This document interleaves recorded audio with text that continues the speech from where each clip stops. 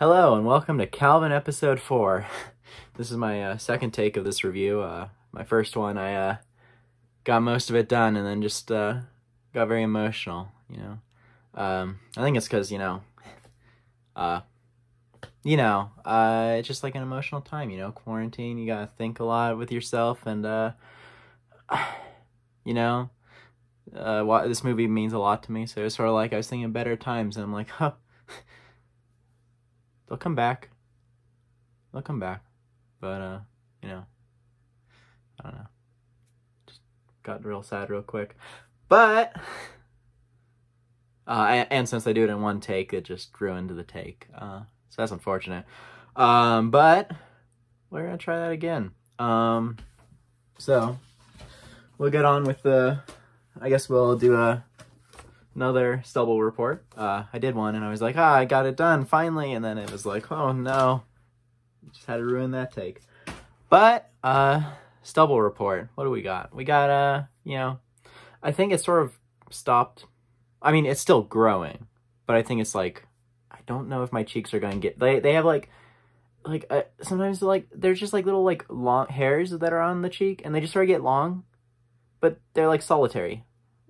The camera's not even picking them up because they're so sad.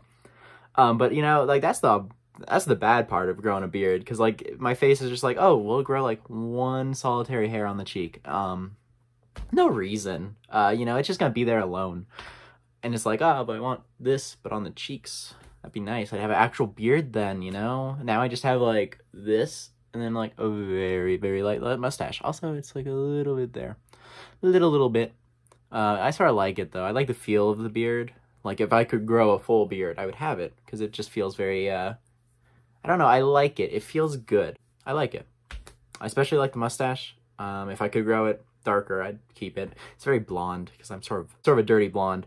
And I don't know. I think not shaving, I feel totally comfortable with it. But this hair, I'm less comfy with that. It's just so much. Like, it's hard to style. That's why I have the hats. Thankfully, I have hats. Man, I have like 4 or 5 different hats that are saving my bacon. Because, man, if I had to just go out in public with this, there's so much hair. It's like a mullet. But, yeah. What else? Well, we talked about the stubble. The report, as we would. Yeah, now let's try, filming this review. It's for the Grand Budapest Hotel, which is one of my favorite movies of all time. I forgot how it ended, because I haven't seen it in years.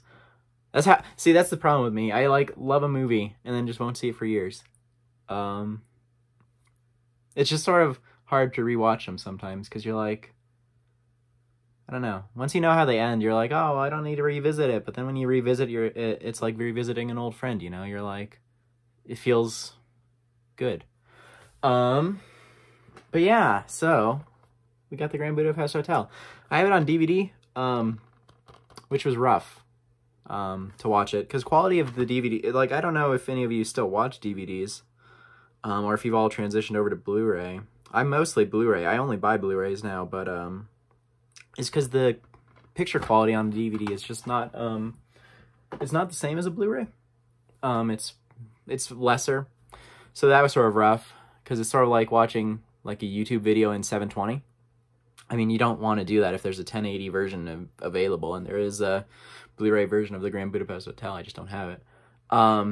But there's a Criterion Collection movie coming out in July for that one, and I'm gonna have to pick it up, because the Criterion Collection, I only get it for movies I totally love. Like, I Moonrise Kingdom up there, Criterion, because you get so many extras and insights into the movie, and it's just, it's perfect. If you love that movie, that's the way to go, because you have like the best quality, best sound, you have all that extra stuff that just makes the movie a complete experience, and I love it.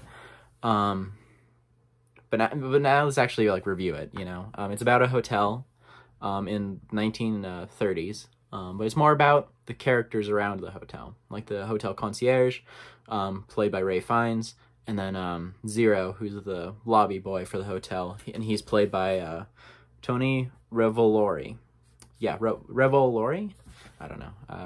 I'm sorry if I butchered your name. I love your performance in here.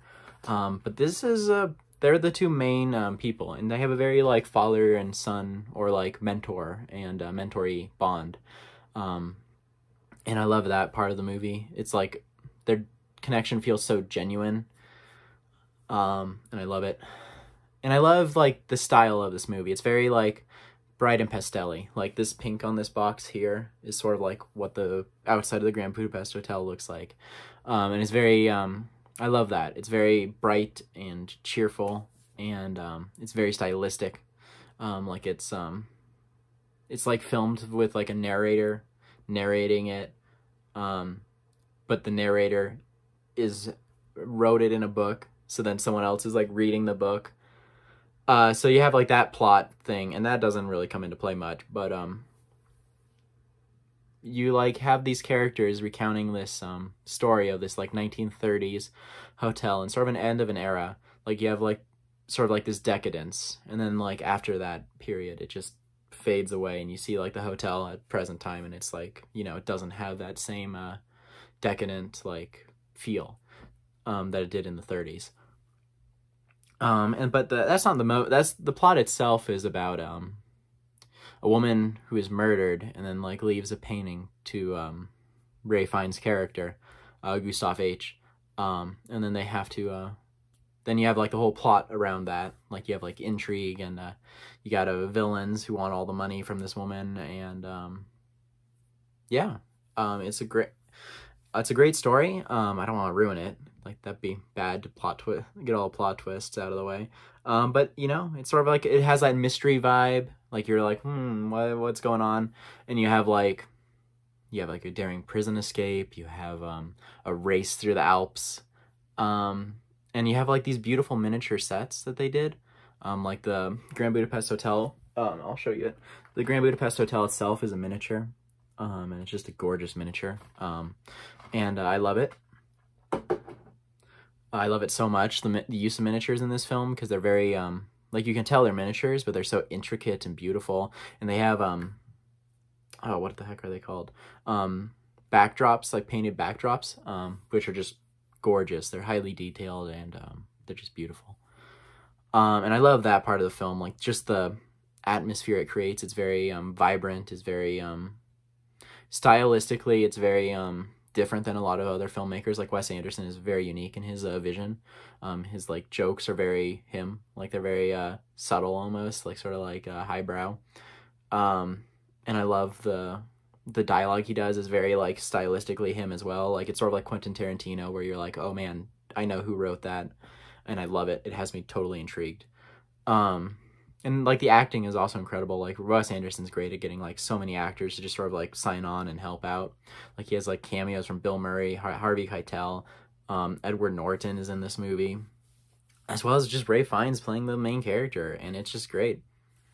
Yeah, so the story, I forgot how like melancholy it ends, because it's like sort of about like the end of this like era, like this end of this decadent era, and a character even says like maybe the era like didn't actually exist at that time. Maybe Gustav just made it for that time. It's sort of, I guess, like sort of like The Great Gatsby in a way, where it's sort of like this one person making something that they really want, even if it doesn't exist. Yeah, but I love that aspect of it, and I love that the story goes there, and I love watching this movie. It's very calming, and I love it, because it's very, it's hard to describe the feeling you get when you're watching a Wes Anderson movie, because it's different watching any of his films than any other film. It's almost like a storybook-esque. Like they're very unique worlds, and they're very like picture perfect, and I love them. And also his stylistically, like his zooms, his like cuts, his like pans, they're just incredible. They like, some of them are used for jokes, some of them are just used for style, but they're not like overdone. Like it's not like, oh man, you're just doing this to do it. It's very like plotted out. Yeah. But yeah, it's one of my favorite movies of all time because you just have this, I love mysteries. So I mean, sort of like having the mystery at the core, intrigues me and I love it. And also like, it follows sort of like all the stuff you want in a mystery. Like you have like intrigue, you have like a bad villain, like, you have like the family of the woman who got murdered. You have them as the villains, and you have like William Dafoe as like this just menacing dude. I don't even think he really says anything in the entire movie. He's just like menacing, like he has these like brass knuckles, and he just sort of cracks his knuckles like the whole movie. And he's just like a menacing villain that I love. And then you have like you have even like little cameos like Jeff Goldblum, where he's just like a lawyer, but he's sort of like it's just sort of an interesting role where he's sort of like a serious man with like some of this like crazy stuff going along around him. And you know, it's just a great movie. It's very stylistically unique, which is probably the one downfall of Wes Anderson movies, is like if you don't enjoy his style, you probably won't enjoy any of his movies, because they are very I think they're very much an acquired taste. Because they are very like stylistically like unique and different, and they're very quirky, and I think that doesn't work for some people. Like some people I think would be turned off by just how quirky it is. So you sort of have to embrace that aspect of it. But once you embrace that aspect of it, I think you'll probably enjoy most of his movies, because they're just all they all are very like similar stylistically to like quirky wise and all that. And he uses a lot of like the same shots. He uses a lot of miniatures and stuff like that. Yeah. Well, what else should we talk about? Oh, so this week I'm actually doing, for the Thursday, You Choose one, I'm doing, where you pick between, Y Tu Mama Tambien and Roma by Alfonso Cuarón. Yeah, those are two movies I haven't seen. I think they're both Spanish language. I know for a fact Y Tu Mama Tambien is, and I think Roma is too. Yeah, but those two movies I really want to see. And I think, depending on which one we choose, I'll have interesting things to say. I think Y Tu Mama Tambien is 1999 and Roma is 2016. I don't know if you'd consider either of those like a classic. Like, I don't know how long it needs to, how long time has to pass, but I will, I think that enough time has passed that they're both important works of film. And then after that, like next week, we do a Star Wars review. I still haven't seen the last bit of the Clone Wars like TV series. I've seen like the first half of the 6th season, but not or is it 7th? I don't know, whatever the last season is, whatever number that is. But we'll have to watch that. But I don't think I'll do a review on that. Maybe like a short snippet. But we'll talk about something for Star Wars Day. It's a Monday, so it'll be an extra video for me. But, you know, I'm a very, very big fan of Star Wars. Not the new stuff, though. I guess if I was talking about Star Wars, I think I'd hate more of the movies than I love. But for some reason, I still love it so much. It's an interesting aspect of the series. But yeah, I guess I'm going to leave off today. I hope you watch Grand Budapest Hotel. I know it's a little bit, I don't think it's on any streaming services, so you're going to have to rent it or on Amazon for like $3 or, yeah, something like that, to see it. I don't even know if any of Wes Anderson's movies are on streaming, but if any of them are, I highly recommend you watch one of them, because he's one of my favorite directors. He's very, his movies are some of my favorites. They're just stylistically something like clicks for me, and I'm like, man, I love this. Yeah, well, goodbye. Let's all stay positive in this trying time, and you know, watch good movies. Watch good movies, and you know, we'll get through it.